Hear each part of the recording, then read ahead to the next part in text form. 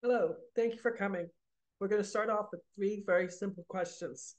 First question, do you want to leave a legacy for future generations? Number two, do you want to save taxes year after year, generations after generations? Number three, do you want to know the secret of the riches? If you said yes to all three questions, you're in the right place. So few people have ever heard about the Spendthrift Trust. Imagine saving four, five, six figures in taxes every single year.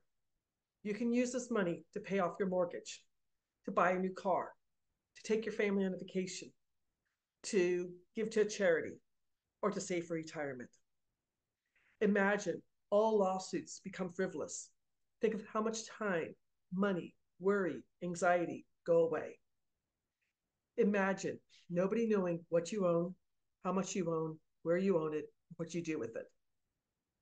Welcome to Save US Taxes Legally. My name is Silent Gibbon, and I'm the owner of the trustisyou.com. My goal is to help as many US business owners, US entrepreneurs, US 1099 income earners, and US investors save legally with the Spendthrift Trust.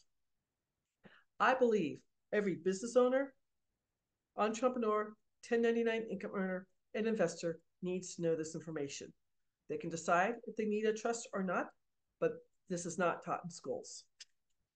I believe since I found a solution to my problem with short term capital gains, I need to share it with as many people as possible. I also believe that all the playing field must be leveled for all businesses. Now, the Spendthrift Trust is going to save you in four very important ways. Please write these down. Number one, it's going to save you taxes year after year, generation after generation. Number two, it's going to keep all your information private. There's a false rumor out there that your LLC, S Corp, or C Corp does this. I can go to the Secretary of State or the Corporation Commission website at 2 o'clock in the morning, 2 o'clock in the afternoon, and research all the LLCs and S Corps in your state. There's a reason why 40% of all LLCs get sued every year. Number three, talking about lawsuits. All lawsuits become frivolous. All your assets are in the trust. It's a titanium vault, and they can't get to it. You can't get blood from a stone. And number four, if you have the Benson Financial Spendthrift Trust, you're exempt from doing the 2024 Corporate Transparency Act from the Treasury Department. Please, if you do not have the trust, do the paperwork from the Treasury Department. If you do not do the paperwork, you could be fined $10,000 and or 2 years in jail. That's a rough statements. So, a little bit about what you're thinking. You've never heard of this. I'm sure you haven't. The reason behind it, there are over 1 million attorneys in the United States. Only 4% are trust attorneys. The Benson Financial Trust was written by Paul Benson, a Harvard law professor, 76 years ago, and now his law office is run by his grandson, his great grandson, and soon to be his great great grandson. He just passed the bar. In 76 years, none of the trusts have ever been audited, and the law firm will give you a certification saying if you do get audited, they'll defend you free of charge. One trust was examined in 2018. A senior IRS agent went down to Houston to look over the trust. He spent 5 hours looking it over, and he approved it. You can't get more legal than this. Now, a little bit of history about the Spendthrift Trust. It comes from England way back in 1534 when famous King Henry VIII, the one who chopped off his wives' heads, started the Church of England. He went to go tax the lords and ladies of England, and they said, no, no, no, no, King Henry VIII. They went back to the Magna Carta and said, you can't do this. It's contract law that came to the colonies while we were still part of England. The law firm I work on behalf of inherited a trust that turned 350 years old in 2023. It's been around for that long. Our current tax code went into effect February 1913, and it was only supposed to be around for a few years. Well, it's been 111 years, and the only thing it's done is gotten bigger, bigger, and bigger, and bigger. So, back in 1913, the super rich families, excuse me, the super rich families, the Rockefellers, the DuPonts, the Carnegies, the Kennedys, made sure they could save taxes. Well, if they can save taxes, we should be able to save taxes. So, The full name for the trust is Irrevocable, Complex, Discretionary, Non-Grantor, Spendthrift Trust. Let me go over each element because you have to have all 5 elements. Irrevocable, it goes from generation to generation. The Rockefellers Trust is 7 generations old and has almost 400 people under the same EIN number, Employee Identification Number, your tax ID number. Irrevocable, complex. This trust can hold money from day to day, week to week, month to month, year to year, decade to decade, century to centuries. 97% of the trusts sold out there are what my mom and dad had, what Susie Orman talks about on PBS television, the family trust. There's nothing wrong with the family trust, but the only thing it's designed to do is avoid probate. Then it dissolves and goes away. This trust is going from generation to generation, saves taxes, keeps your information private, you pay no judgments if you get sued, and you don't have to do the 2024 Corporate Transparency Act. So, irrevocable, complex, discretionary. Whoever is the trustee or trustees can leave the rules for the beneficiaries. There's no contesting in the court. There's no infighting. The law is the law. The trustees can decide how the assets are split up. Non-grantor. This makes the trust completely private. When you start the trust, you will have someone who is not a beneficiary become the grantor or the settler of the trust. You will need their social security number. This is not a speed bump. Either I can do this for you or somebody at the law firm can do it free of charge.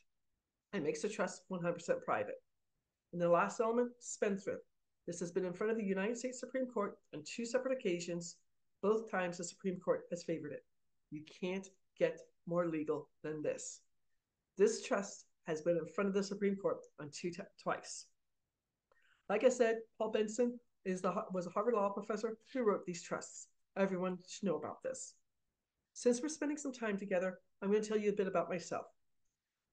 My watershed month was October 2018. 3 major things happened to me. Number 1, I was working as a Medicare broker in Phoenix, Arizona. My oldest nephew was getting married in Charlotte, North Carolina, October 28, 2018. If you know anything about Medicare, open enrollment starts October 5th and goes through December 7th. I requested the Friday before the wedding and the Monday after the wedding to have off so I can visit friends and family in Charlotte. I was denied. Even though I had the time, I was denied. Number 2, my brand new 3-week-old car going to work 7 o'clock in the morning in Phoenix on Indian School Road. Second car through on the green light. Some bozo runs a red light, T-bones me on my passenger side. Silly Sally had the paperwork sitting on her kitchen table to do gap insurance. She had 4 weeks to do gap insurance. Did she do it? She didn't get around to it.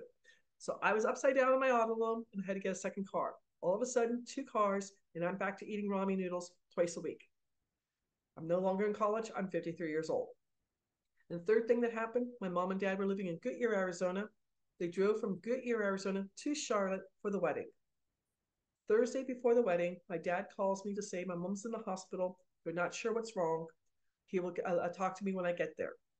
I worked until 8 o'clock the night before the wedding, Friday night before the wedding, drove myself to Sky Harbor Airport, took a red-eye to Charlotte. My nephew picked me up at the airport, family tradition. We go to IHOP for breakfast, and then we went to the hospital to see my mom. We walked in, and the priest was giving her last rites. Kind of changed my world. Then I go off to a wedding at 3 o'clock in the afternoon and have a fantastic time. Crazy, crazy weekend. So, my dad stayed with my mom in Charlotte for over 9 months. While she got strong enough, she was on a ventilator, while she got strong enough to get back to the Phoenix area. She had septic of the blood. She was on a ventilator for 13 months, in a hospital 15 months. Thank God she got better.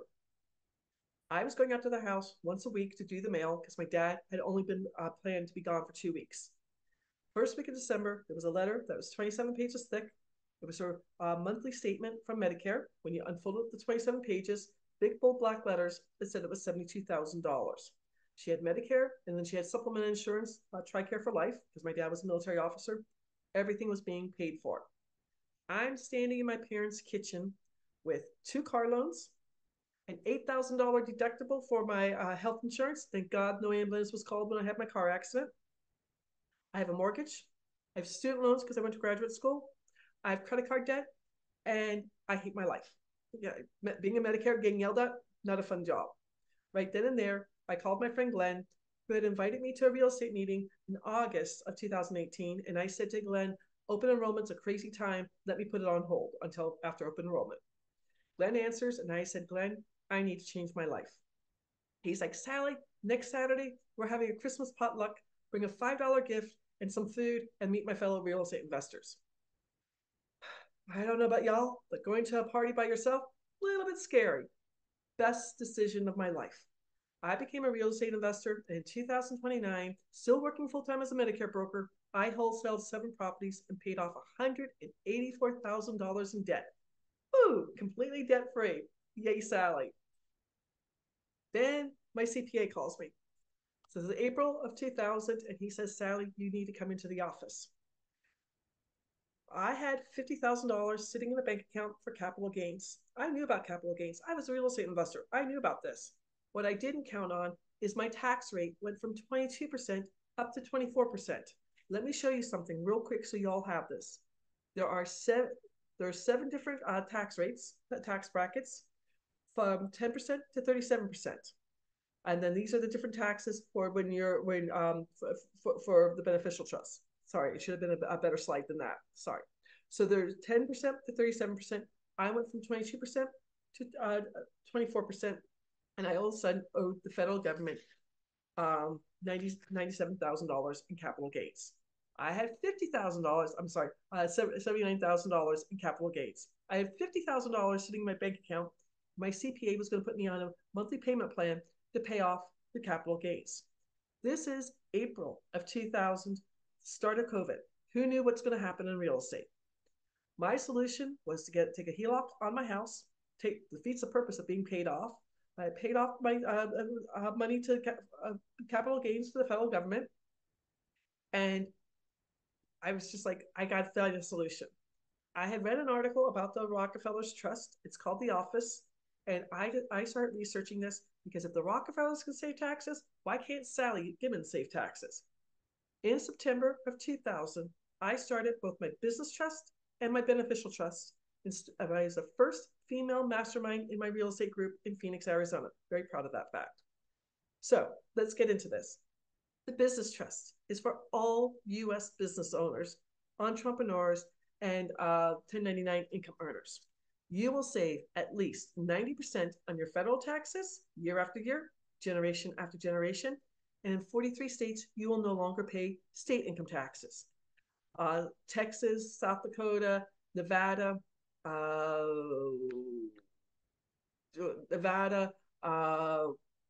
Florida, a few other states don't have state income taxes. Here's some people who I've helped save taxes. A mechanic in New Jersey saving $36,469.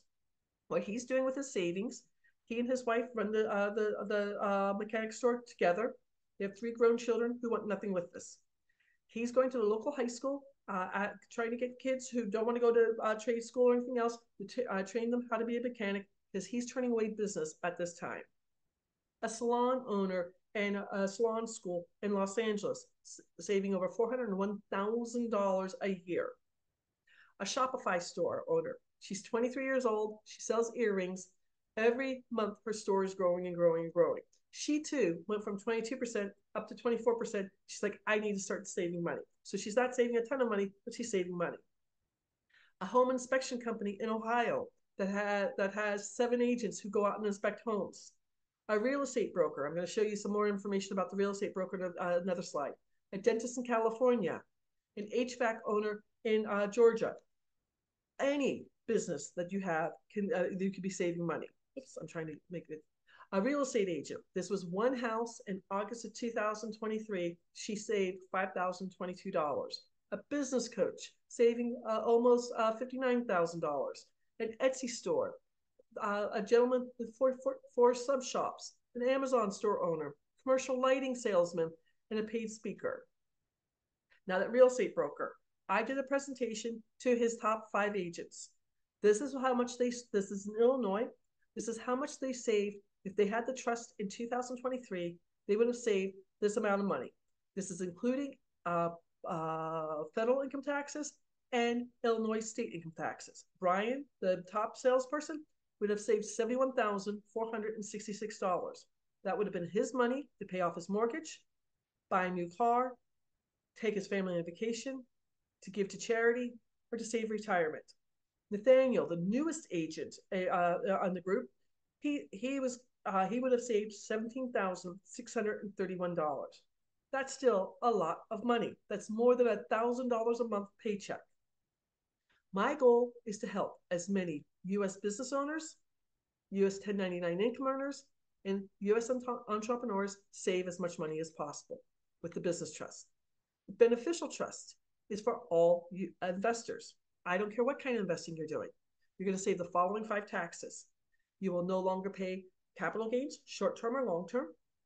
You will no longer pay interest income taxes. If you're a passive investor in mutual funds, doing creative financing, seller financing, I personally have 12 notes where I'm the mortgage and people pay me their monthly mortgage. Or if you're doing the BRRRR strategy, we're subject to real estate. Third one, dividend income taxes. If you're in the stock market, if you're a day trader, an options trader, dividend investing, commodities investing, you'll save dividend income taxes. Rental income taxes. If you have short-term rentals like Airbnb, vacation rentals, 5 doors, 10 doors, 20 doors, multifamily, commercial property, or you're doing arbitrage. Yes, you can take depreciation. Yes, you can do cost averaging. But remember, all lawsuits become obsolete. So if the renter's dog gets out and bites someone, they can't come after you anymore. And finally, royalty income taxes. If you're an author, an actor, an actress, if you have copyright information, if you have anything like that, I want to help as many people as possible save as much money as they can. One of the things I do want to discuss is if you are selling a business, you will either pay 15% or 30% in capital gains. So again, let me show you the screen. This is an actual client of mine. Their son called me in December saying the family was going to be selling their house in March 30th of 2024. The father, Jim, had never been on Zoom before. We got him on, and I explained to him that Jim and his 3 brothers built the restaurant 42 years ago. They're going to sell it for $3 million with everything in it. At 15%, he'd have to pay $460,000. At 20%, he'd have to pay $600,000. He started the trust, and now he and his wife, Jim's 69, his wife's 68, they're going to save 6 figures in taxes from next year. They don't have to pay that. That's a lot of money for people. I want to help as many people save as much money as they can. So I just want to close this out. I'm going to show you the screen. This is how to reach me, www.thetrustisyou.com. My website is thetrustisyou.com. My free class is my name, www.sallygimmon.com. My free class is out in the Great Discovery. I'm going to have it translated into Mandarin and Spanish. I want to say thank you for watching my video. I hope you learned something new. And if I can help you save 4, 5, or 6 figures in taxes every year, please schedule a 30-minute tax breakthrough session with me. Take care. Have a beautiful day.